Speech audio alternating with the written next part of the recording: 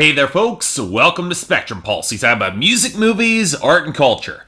And today we're going to be talking about the sophomore record from Czarface, titled Every Hero Needs a Villain. So I occasionally get asked by non-fans of hip-hop how I can possibly excuse the lyrical content, which can focus on crass materialism, unbridled hedonism, rampant drug abuse, and violence. And normally after I roll my eyes, seriously, what genre beyond the most sterile of bubblegum pop and Christian music, or any art, hasn't touched on some of these subjects in some form or another? I often inform that there's different varieties of hip-hop and how seriously you can take all of them. Now, some of the more political material, like on Kendrick Lamar's To Pimp a Butterfly, I take very seriously, like he intends that. And even with that, and a far less violent message compared to the incendiary material you get from someone like Run the Jewels, you're still gonna get cretins on Fox News misinterpreting it and trying to ram down a message of that it's promoting violence. Seriously, the only time Fox remotely gets close to discussing hip-hop or the black community with any sort of credence that I can respect is, ironically, when Killer Mike is guest starring there. But there's always been a competitive element to hip-hop, and that tends to mean that confrontational or outright violent language is used, often with some pretty stark imagery. When we start trending towards horrorcore or gangster rap, things get a little bit trickier, especially when you acknowledge that it might be entertainment for the consumer or the critic like myself, but it might be very real for the artist creating it who potentially grew up in that environment, and consideration and empathy should be shown for that person. Of course, there's another way to get around this. Make the violence so hyperbolic and exaggerated that it almost becomes like a cartoon. It doesn't mean that the message is any less potent, but it's conveyed in a slightly different way, a little bit more exaggerated. Analogous to the way that Tarantino smuggles in his message movies through the guise of B-movie exploitation. Run the Jewels can walk this line, so can Action Bronson. Hell, go some places, so can Eminem. And this is where we run into Czarface, half the underground hip-hop duo 7L and Esoteric, and half the Wu-Tang Clan member Inspectah Deck. Now, I'll admit not always being the biggest Wu-Tang fan. Part of it is that I just haven't had all the time to fully unpack and decode all of their albums across their storied histories, with several solo members having full discographies of their own, like Ghostface Killah. But Czarface has always interested me, if only because the lyrics overloaded with references to comic books, pulp sci-fi, and pro wrestling of all things merged with sample-heavy old-school production remind me a lot of MF Doom in a very good way. I guess if I was nitpicking, I wasn't the biggest fan of their debut, which was solid to be sure, but occasionally lacked killer standout songs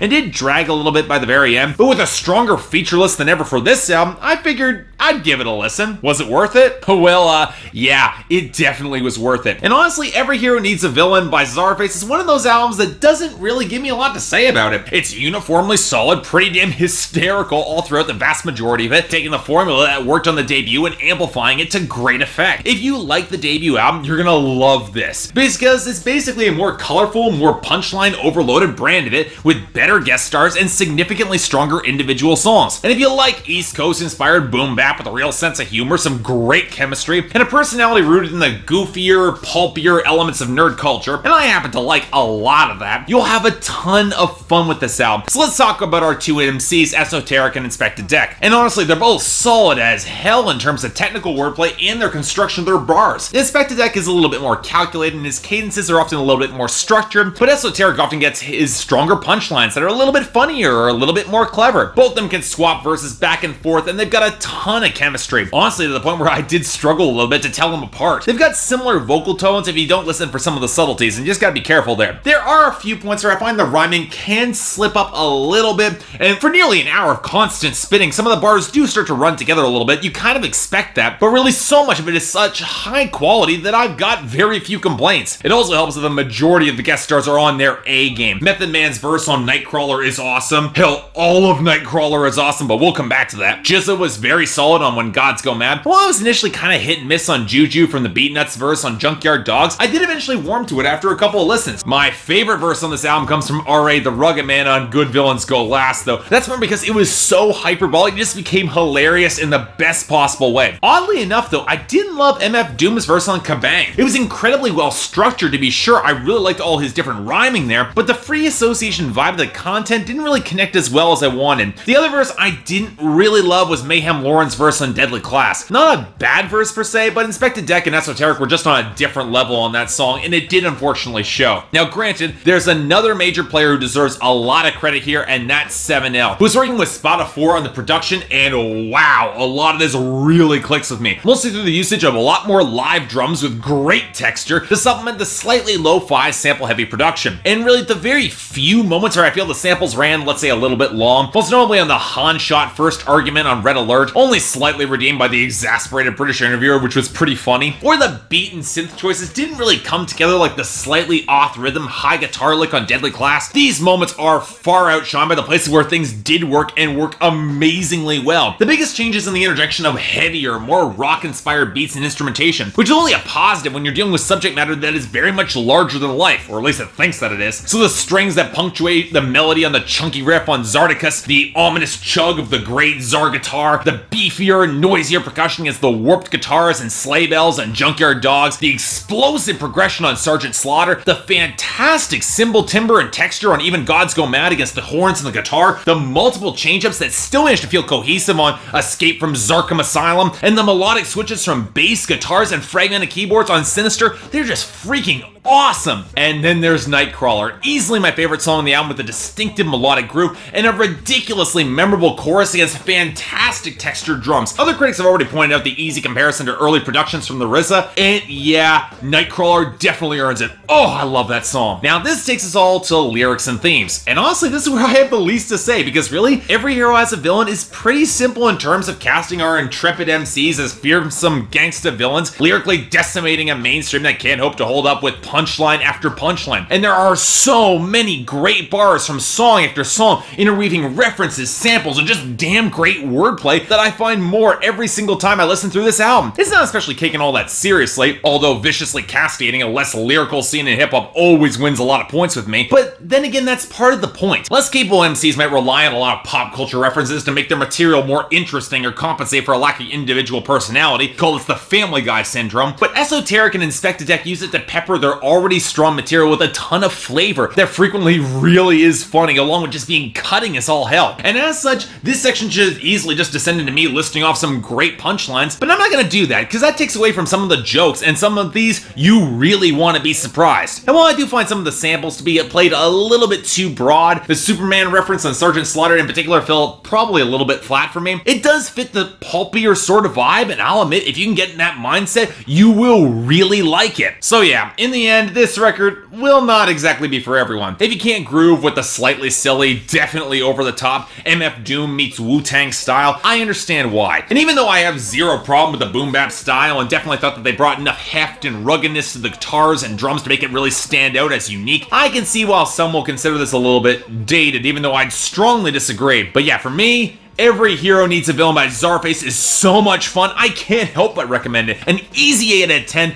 definitely a recommendation for any hip-hop fan, particularly if your tastes run a little bit nerdier like yours truly. But even if they don't, if you want to hear some kick-ass lyricism and some fantastic beats, definitely give this a listen. You will not regret it. So yeah, thanks a lot for watching. If you'd like to like and subscribe, I'd be more than grateful. Anything else I might be able to do to improve my presentation, or any other albums coming out that you want me to take a look at, I'd be more than happy to give them you a listen. But until then, I'm Mark, you're watching Spectrum Pulse, and I'll see you next time.